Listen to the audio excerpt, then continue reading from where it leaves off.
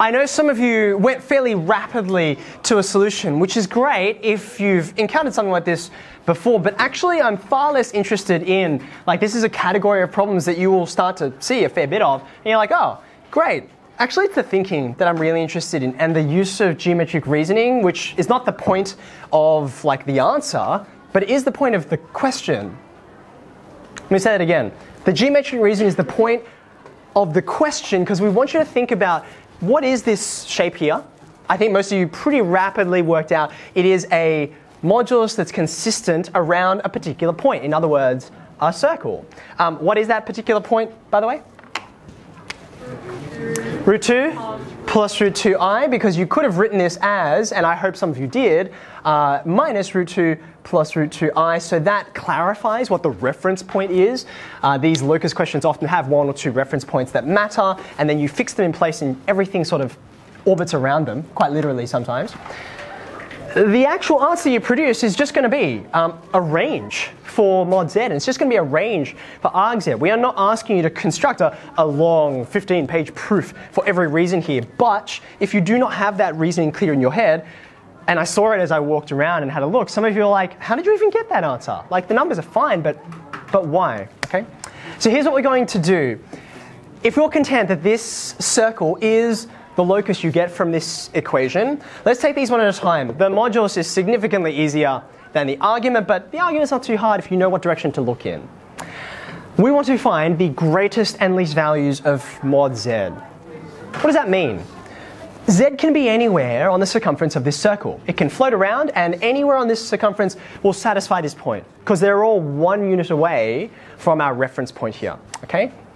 But obviously, some of these z's are further from the origin than others. So to look for the greatest and least value means I want the z that's the furthest away from the origin, and I want the z that's the closest. That's all that means. Okay, so we can see through the notation to understand what's being asked of us. At this point, I hope several of you drew an array from the origin and slicing right through, let's see if I can aim, there we go, right through the center of the circle, because this shows to you, and I hope your diagram is good enough. If it's not good enough, not big enough to see what's going on here, then maybe consider redrawing your diagram or drawing a bigger one next time. You've got these two spots here, 1 and 2, which are respectively the closest and furthest points z can be from the origin. Does that make sense?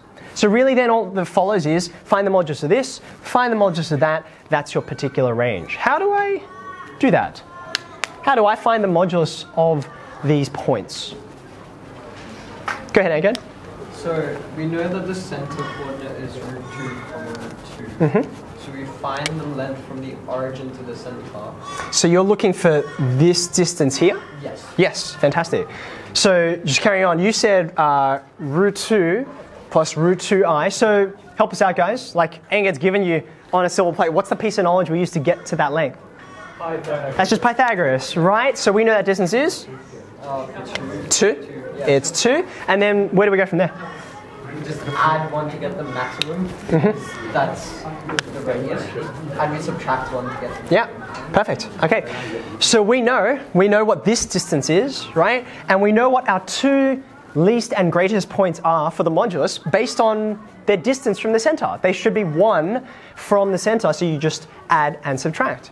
So being that this is at 2, that means if you go backwards 1 unit, this spot must be how far from the origin? That's 1, isn't it? So you could put that right there, that's 1. And then if you went the whole distance, it'd be 2 plus 1. So that's 3. So I guess the way we would say that is the range for mod z is between 1 and 3. You okay with that? That's the least and greatest values. Fantastic.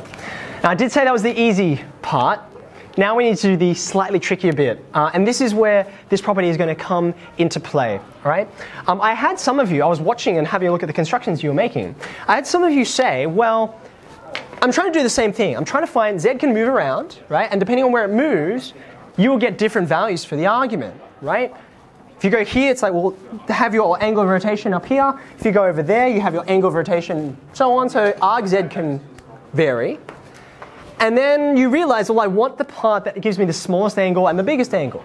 Now, several of you selected this spot right here It's vertically beneath the center of the circle, right? Which is not a bad guess. Like that certainly gives you a smaller angle than like one of these spots, right? But it doesn't give you the smallest angle. It doesn't give you the smallest argument. What is the spot that I need to choose? Yeah. So the tangent of the circle that passes through the origin. The tangent to the circle that passes through the origin? Yeah. Okay, now this is interesting, right? Because what you just described to me, and I want you to think about this, right? The tangent to this circle that passes through the origin, that seems ambiguous to me. Because I can think of, for any point anywhere outside the circle, I can think of two tangents that will go through that point and will meet the circle, right?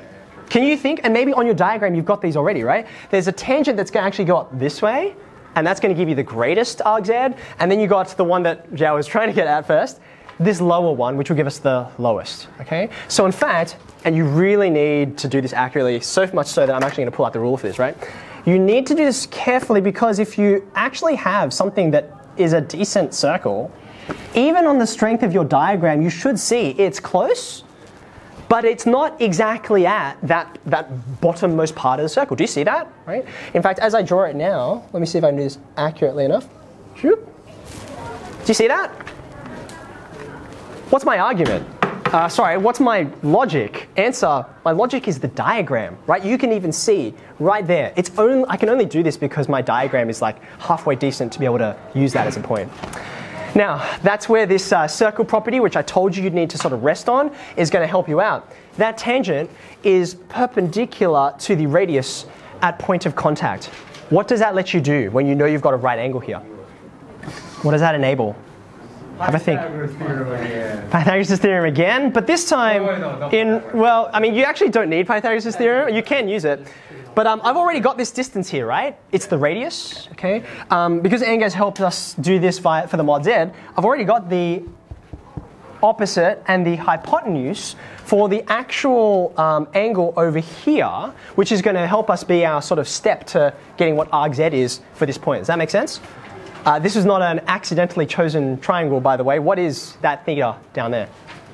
It's going to be pi on 6? Pi on 6, right? Because this is the 1, 2, root 3 triangle. This is just sine theta equals a half, right? So I'm going to put in, I'll get this out of the way, that's equal to pi on 6, right? Now this angle here, theta, it's actually not the one I want. Where is the argz that I'm after to give me the lowest value? Yeah, it's just underneath that pi on 6, right? So in fact, and you need to have this clearly marked in your diagram, this is the actual angle that I want. How do I find it? Go ahead, Calvin. Do like a pi over, what is it, like 4 minus pi over 6? Pause. Pi over 4. Pi over 4. Calvin just said pi over 4, which we need. Where did it come from? Where is pi over 4 here? Jiayu?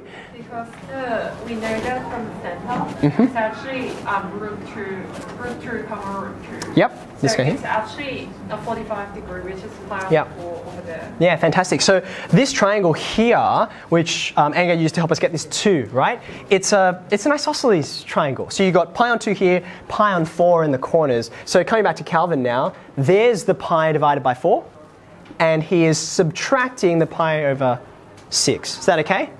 So that gives you a lower bound. I hope pi over 4, subtract pi over 6, that gives you pi over 12, right? So that is our lower boundary for argz. Now I'm going to pause here, right? At this point, hopefully you realize why I had to say the principal argument. I'm now asking for a maximum value, right?